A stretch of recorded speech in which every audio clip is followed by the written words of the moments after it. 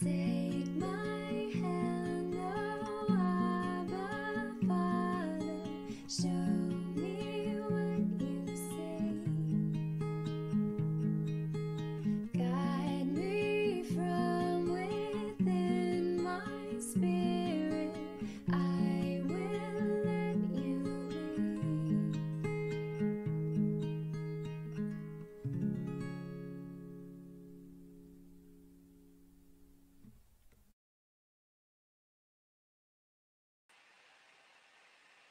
What's going on, y'all? So today, I know I'm a little bit late for my stream, but today we're just going to be doing a nice quick demonstration on how to do large scale paintings with the palette knife. And I've already gotten a whole bunch of bark and different layers stacked and racked over here all throughout this entire canvas. Eventually, at the end of the stream, I will be backing the camera up so y'all can see everything on this canvas. However, right now, I'm just going to be showing a quick demonstration on how to do the bark portion. So just an explanation of what I've already done. So I've done probably about 3 to 4 layers of different colors. I started from dark and I worked my way lighter and lighter. And I was using a palette knife to mix it here on my palette, using the darkest ones first, and I gradually went like just slightly brighter every time. Good evening, Jennifer. Good to see you. Thanks for jumping on. Let's see. So it's pretty much a black color. So actually what I did first was I actually painted this entire thing with black acrylics. So you can kind of get almost, like one of my friends says, a velvety feel or a spacey feel in the back. And then I painted over that like a very, very dark purple that looks black. Hello, Joyce. Good to see you. After that, I came over that with a slightly brighter purple and almost a greenish brown right over the top of that on multiple different sections. And then just gradually got brighter and brighter with the greens and the browns so that I can eventually create the illusion of a piece of wood. And even over the top, this is a more finished area. I've added like probably about 3 to 4 different colors all together. And then eventually I added solid yellow and then yellow and white combined to create my brightest brights. Now, it may look like it's super, super difficult to see, but it's actually, or super, super difficult to do, but it's actually really not. It's just a matter of patience and time. So for this, we did that exact process I was talking about. And right here, it's kind of like midway through. It's kind of hard to see because of the lighting in the room and the reflection of my laptop shining on here. So I'm going to actually crank that down just a little bit. There we go. So I'm actually going to be doing this lower area right here, just blocking in the shadows, and then I'll be demonstrating how you do basically this same process probably right around this area.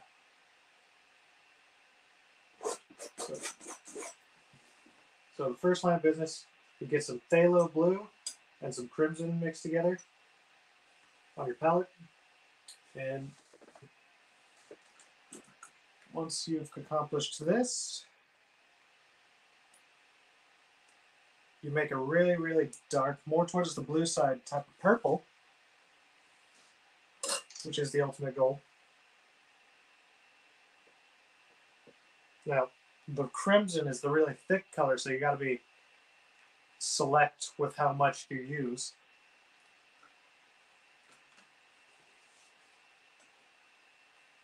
Because whenever you're mixing, you kind of want to do it in incremental amounts. Because if you use too much of that crimson, it just becomes more of a chore to mix it than anything. So be sure to have enough kind of phthalo blue to kind of counter that thickness. And you need enough phthalo blue to make sure it looks black.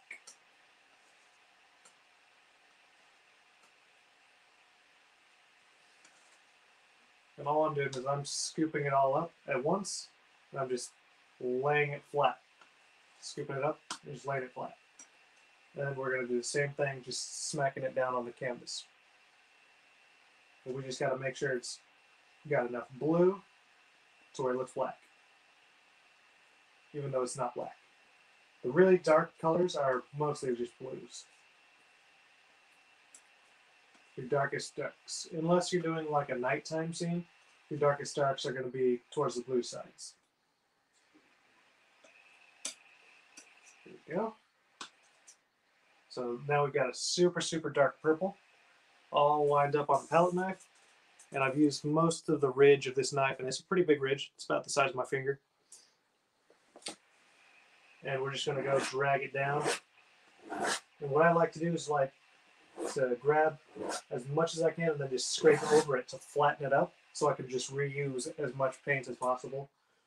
And then I'll go over that later with the thicker paint so that I can play around with the textures. So there's your second step. First step is just to flatten it out. Second step is to come back with the same color, just with a little bit more thick texture. And then you got to let it dry overnight. It sounds like a chore, but it actually allows you the opportunity to kind of go and work on different projects. And I like that. I like working on a couple different things at once, especially when I've got a gigantor like this. So I'll be working on a real big one like this for maybe 3-4 hours, and then I'll grab something smaller, kind of like this 16 by 18 or 16 by 20. 16 by 18 is just something I pulled out of a frame that I was planning on using, but I didn't end up using it. So it's going to get used eventually this week.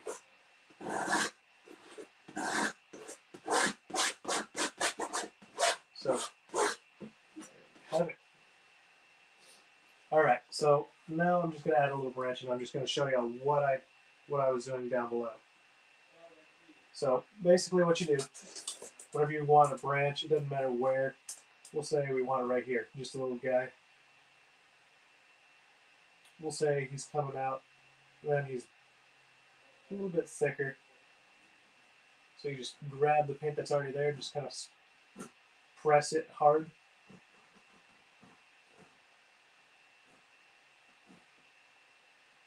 And then we're going to have him broken off, so he's going to kind of slant down like this. So the next line of business, you grab the same paint and kind of just have it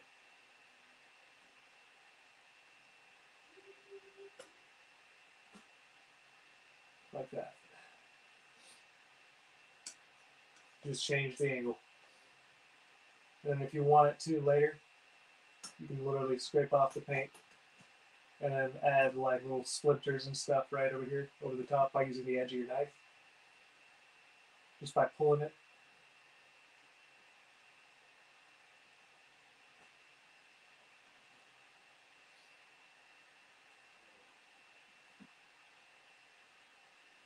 There.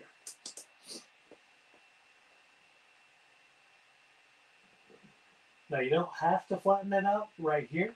If you've got the textures that you already like, you can just leave it as is and let it dry overnight. But we're not going to be waiting overnight just to highlight this one. I'm going to show you all the full process just as quickly as possible in order to just give you all a little demonstration on how to create the bark really quickly. And I will be coming back and fixing it myself later. But the next line of business, you're going to take that same dark color that you made right here on your palette. You're going to scoop up a little bit of it, put it over to the side where you want to mix it. You grab some yellow, which is going to create almost like a green or brown. And I'm going to have some off to the side too. And we're just going to gradually add it together. Just scooping it up and then flattening it out. And it's not bright enough in my eyes, so I'm just going to grab some more of this yellow on the side. and start mixing it together. Now, because it was more towards the blue side, it's going to turn into almost a green. Okay, give me a sec.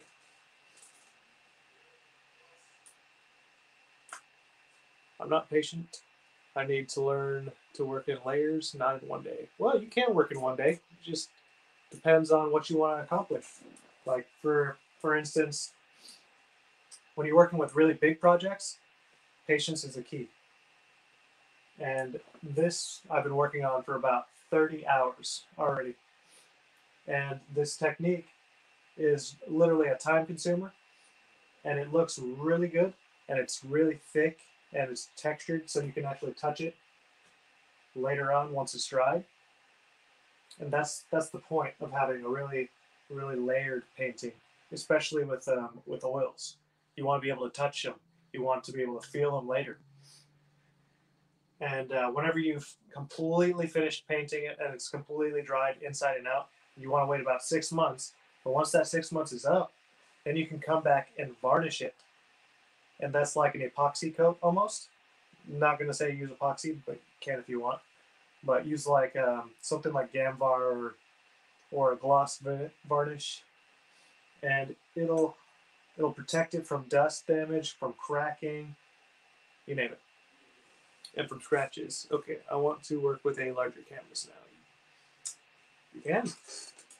I like to work with both a large one at once and a small one. Whenever I put on one layer on the big ones, I go back to the smaller ones and I work on those with the same techniques, except on the smaller scale. So it's just extra practice is all. So right now I'm just going to go back and grab some more of the yellow because it didn't brighten up as much as I thought it was going to brighten up. So here we go. Just going to brighten it up a little bit. It's probably going to turn a little bit green. There we go. Okay, that's a little bit brighter. So what we're going to do now, just come and cut across it just a little bit. We don't have too much on the edge of the knife, as you can see. That's about all.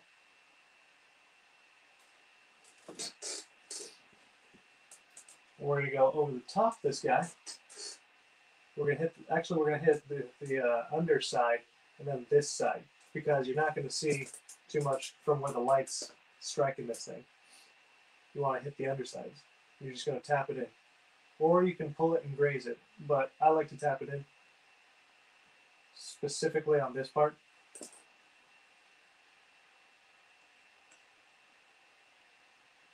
Or what you can do, you can actually scoop it up with the tip of your knife, and you can get a large thick process, or a large thick glop of it, and then you can just pull it over the bottom, just like that.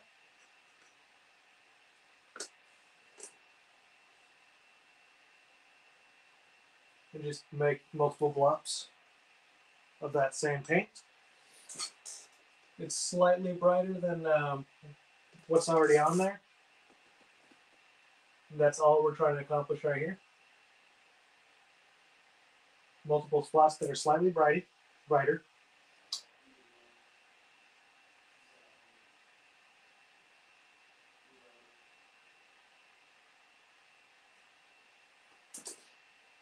And I kind of want to build this guy an extra long branch right here, so I'm going to grab the tip, kind of pull it out.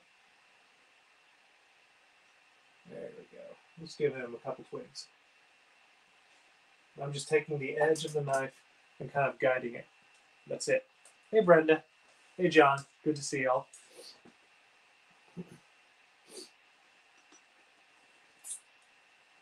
So I got all the paint at the edge of my knife right here.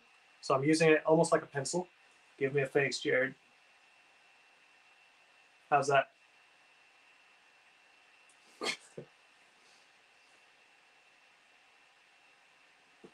My unamused face. All right. So just like that. And then we're just going to go back and add a lot more yellow to what we've already got there. so we brighten it up a lot more than it already is. And I'm going to be hitting the top edges so we can add some more highlights to it. There we go, that's a lot brighter. And I'm just going to grab, I don't need much, I'm just going to grab the tip, kind of tap it on, just like that. We don't need much on there, just a couple little splits of green. And this time I'm going to grab some more crimson and add it to the mix. Create more of an orange and brown.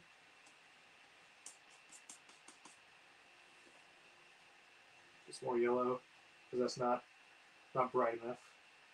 You can use white in this, but I don't recommend it because you don't want it to milk up the color. I like pure colors. These little whites right here kind of make it look almost sickly. But it works because it's slightly brighter. But right here, because I'm layering with the bark, I just want to keep it slightly brighter. Not too much.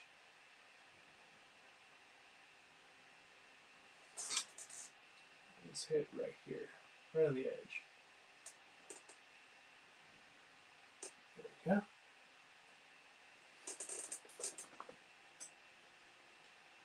And then we're going to grab just one more bit of yellow.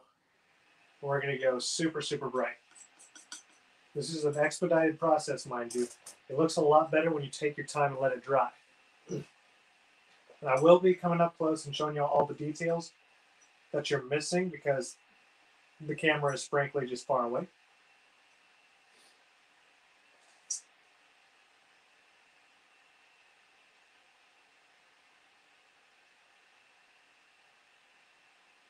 I'm just tapping it on right here and kind of grazing it barely.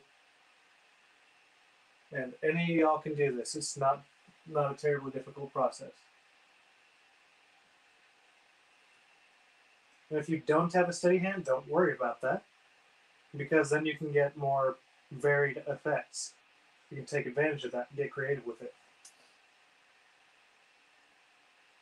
I had somebody tell me that they didn't have a steady hand earlier. I can't remember who it was. I think it was a friend of mine that was actually doing me a favor by recording for me for one of my projects.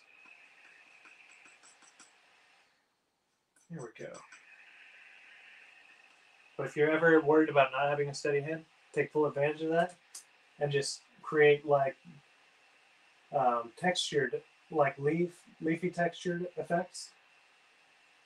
Make it look a lot more unique than it is, or than it would be if you just got a steady hand like I do.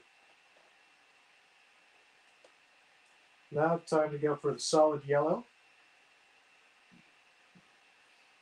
And we're just going to barely tap the tops of it in select locations.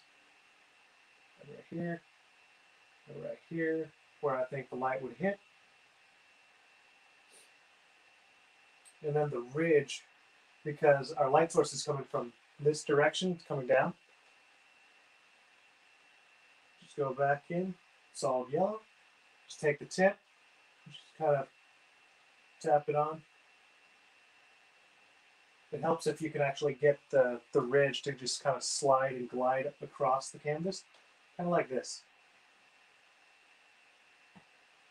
That way, it'll just glide right over the tip of the paint that's already on there. And we're going to do just a little bit over the tops of what's already right here. There.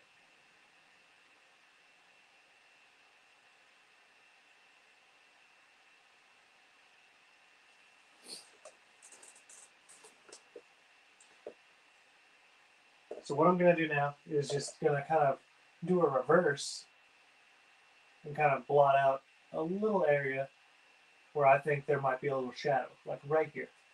Because it looks like this branch is kind of coming under this one right here. So I'm just going to play around with that. Just like so. Just take that dark paint that's already there on your canvas. Actually right here, we're going to go on this one. And tap it on, and tap it right over. And there you go. There's your shadow. Super simple, right? Any of y'all can do that. Alrighty. That is all for tonight, y'all. I hope y'all enjoyed that little tiny demonstration. I'm going to really quickly show y'all all the details up close.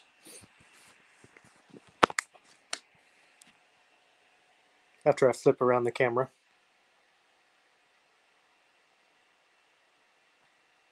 Settings. Camera. Front camera. Let's go with back camera. Okay. Here we go.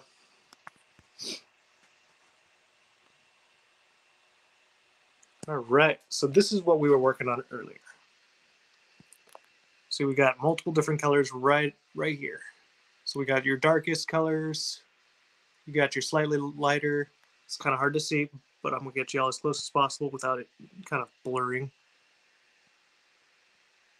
It's very shiny paint, so it's kind of unavoidable. But I have multiple different layers. This is why I like to do it to let it dry overnight, so you can just kind of let it graze over the tops, just like this one. It's got a lot of texture. Ooh, hello. Well, I guess if you're not wearing it, you're not doing it right. Well, yeah.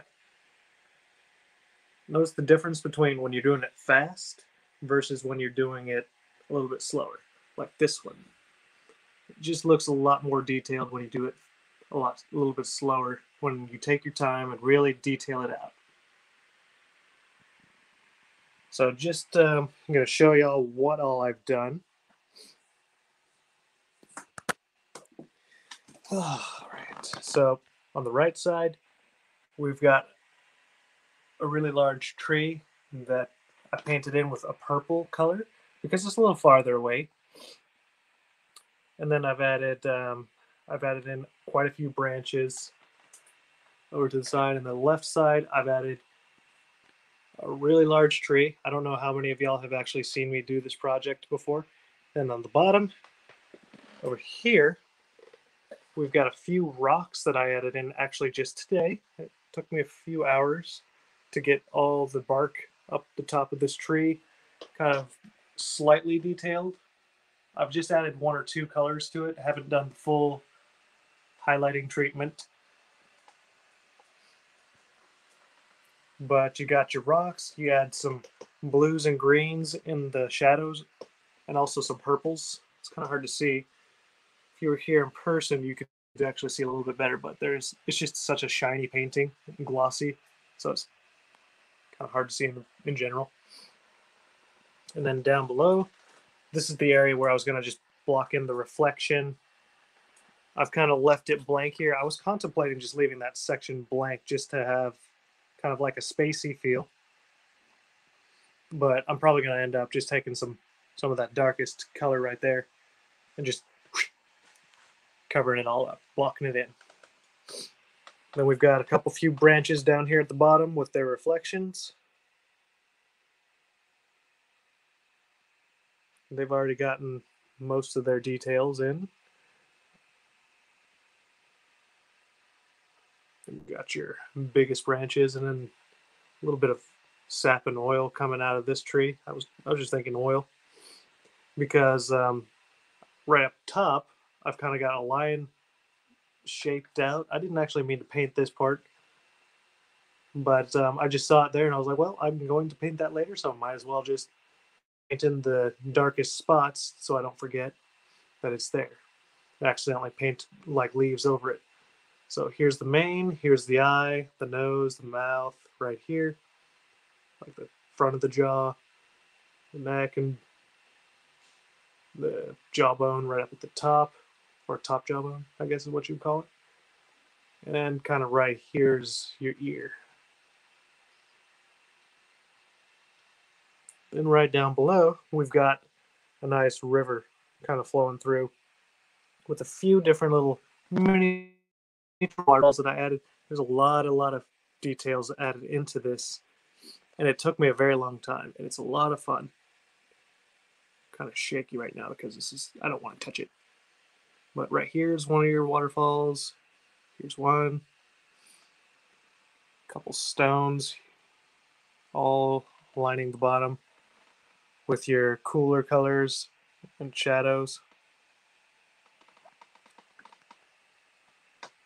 And right here, you've got your big branch with its reflection right down here. And all the blue that's the basically the ripples. And then the one lone branch. Not sure why I put that there, but I kind of like it, so I'm leaving it. Catches a little bit of light, but then it goes back into the shadows. Paint on my finger. Well, I've already got paint on my finger. I am not going to paint on my finger, if that's what you're asking. So now we're just going to back up real quick. I'm going to show y'all without tripping over myself. Oh, and I'm tripping. This is what it looks like from afar. Hope y'all enjoy this little live stream, little quick stream. Alrighty. Love y'all. This was a fun time. Oh, real quick, just wanted to show y'all this. This is a project that I have been trying to paint for 2 months. And I have not been able to do it on purpose, but I painted it by mistake. Not really by mistake, but without meaning to. It was a painting that I saw in my dreams a while ago, like maybe about 2 months ago, and I finally managed to paint it without meaning to paint it. Like, that was an attempt. This was kind of an attempt, and I was going to do multiple others, but I finally managed to get it. Love y'all too. Alrighty. Hope this blessed y'all, and hope y'all learned a little bit of something out of this. I'm going to be calling it for the night. I'll hopefully be streaming Friday, but if y'all don't see me, it's because I've got my daughter. So if y'all feel like viewing any of my work, just go back into my live streams or my videos later on YouTube or Facebook. I've got them all posted there. I haven't taken any of them down to my knowledge. So just enjoy that. Have a blessed night. Love y'all. Bye. Are these for people? Let me see. That's for a person. That one's for me. That's actually a commission. That's a commission. I have a lot of different pieces here. This one is for somebody already. This is actually my biggest canvas piece. I will not be sharing who it's for, but that is for somebody. I've got a few others of that one, but none of these are for anybody right now. This one is actually mine. That was in a dream as well. I'm not ever getting rid of this. I need to frame that. All right, that's all. Y'all have a wonderful Thanksgiving. Hope this blessed y'all. Hope y'all enjoyed it. I pray that y'all have a happy Thanksgiving and peace and joy and all sorts of love while you're on Thanksgiving break and even after. Love y'all. Bye.